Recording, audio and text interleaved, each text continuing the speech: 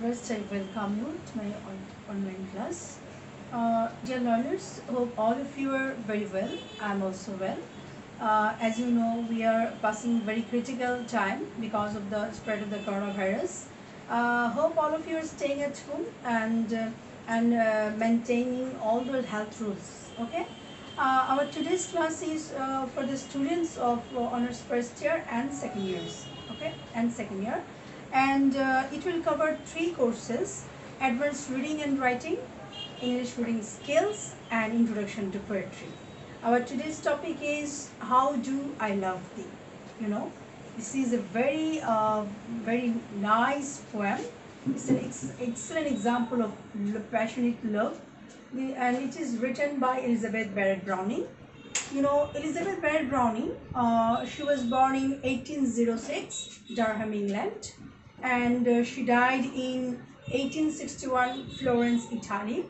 Her father's name was Edward Barrett Moulton. Mother's name was Mary Graham Clark. She was 12 of her of her siblings.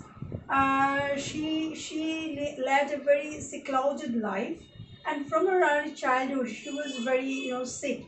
Okay, so because of her sickness, she has an unquenchable thirst for reading books, and she didn't have any institutional education, but she was taught by her tutors at home. She knew Greek, Hebrew, philosophy, history, and classical and she also learned classical literature, and we come to know that her father was very much conservative and protective also. He never wanted her to get married. When she was 31 years old, she has a long ailment, and throughout her life she had to take opium, and she first met in 1844. Robert Browning wrote to her appreciating her poems, and she wrote poems, and Robert Browning appreciated her. And in 1846, they got married, and before their marriage, they had total 92 meetings, and they had 572 letters, they wrote to each other. And from after their marriage, they went to Italy and spent their life there. So before going to the text, I hope that all of you will bring the text, because I will, first of all, I will read out the poems. I will explain the lines, and I will discuss the genre, all these things. Okay, so let us get ready. Now let us go to the poem. Here, first of all, I am reading out the poem. Listen very attentively. How do I love thee? Let me count the ways. I love thee to the depth and breadth and height my soul can reach.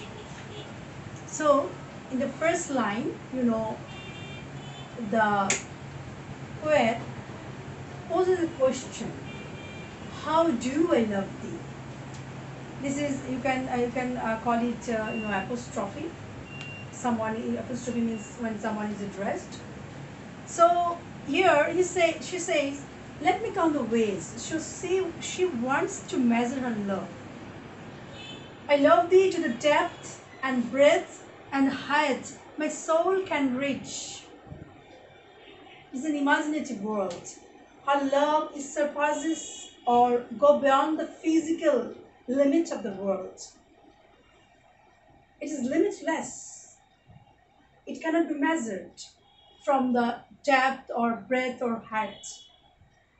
When failing out of sight, for the ends of being an ideal grace, for the ends of being an ideal grace. God's creation has no limits.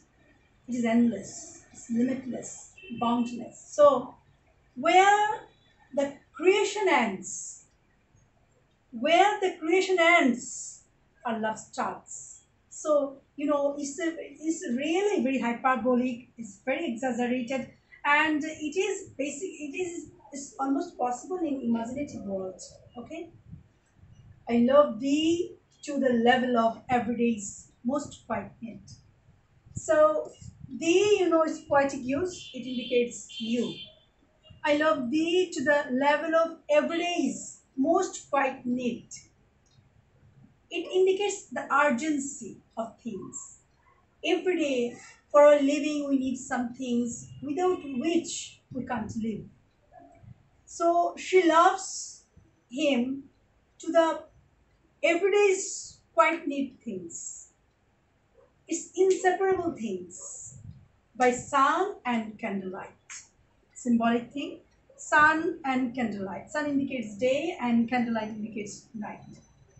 So she loves her lover with most wanted things and like the day and night, which without which we cannot, imagine our life. I love thee freely as men strive for right. She thinks that she thinks her love is her birthright. People always struggle or struggle for right.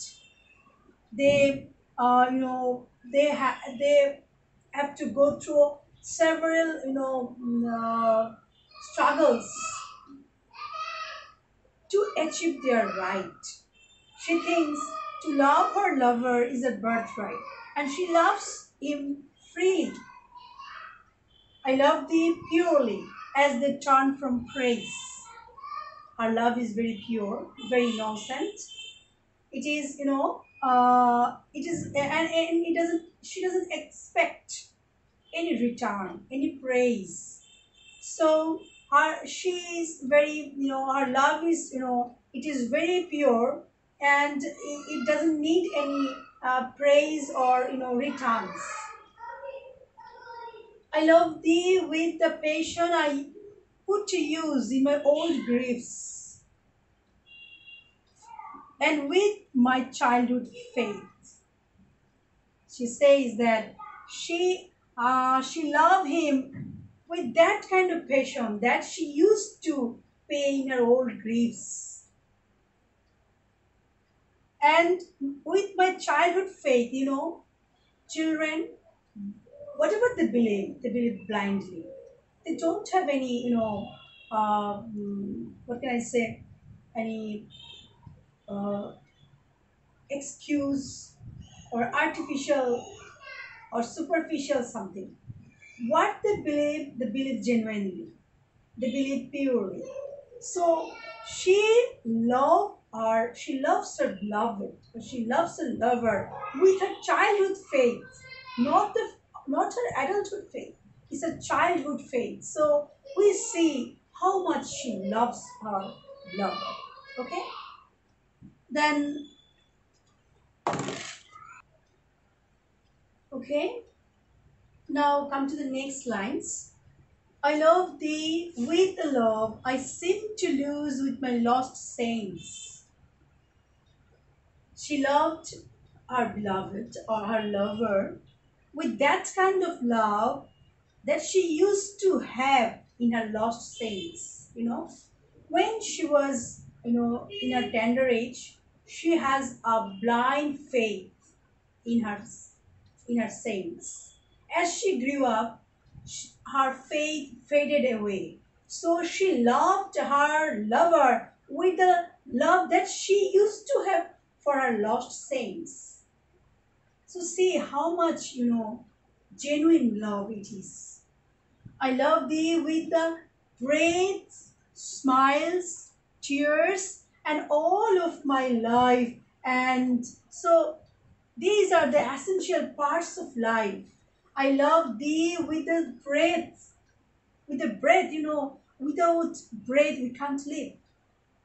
It's an inseparable part of our life. Without oxygen, we cannot live.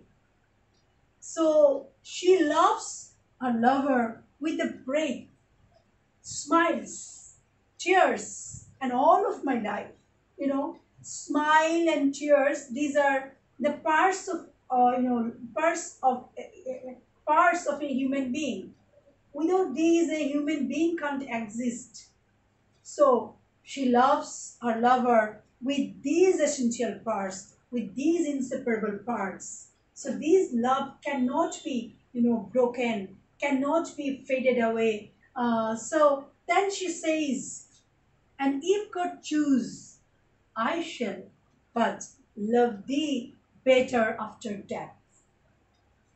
Very excellent line. What she says that if God chooses, she will love her lover better than this world. And after her death, she will love him more profoundly than before. So, from the poem, we have come to know this is a passionate love poem. The main theme of the poem is love. It is a sonnet. It has iambic pentameter lines. A sonnet is 14 iambic pentameter lines, and it is not exceptional. And it followed Petrarchan style. It has, the first 8 lines we can call octave, and the last 6 lines we can call sestet. And in the first 8 lines, the idea is introduced, and the last 6 lines, there is a conclusion. And there is a solution. Okay. So I can say that the main theme of the poem is love. The tone is very passionate. Tone may be different. It may be passionate, it may be serious, it may be philosophical, it may be ironic, or like this. So the tone of this poem is very passionate. And here we find imagery. There is nice imagery. The poem is full of imagery. Okay. And another thing is, in this poem, we see the poet. She uses hyperboles or exaggeration to express her love. She thinks that she has mysterious power to measure her love. It is not possible to measure in physical world. It is just possible in imaginative world. So another thing is, whenever in advanced reading and writing you have a poem, it is for the second year, and in English reading skill, the student have a poem which contains 50 marks. So before answering the questions, you have to read the poem thoroughly.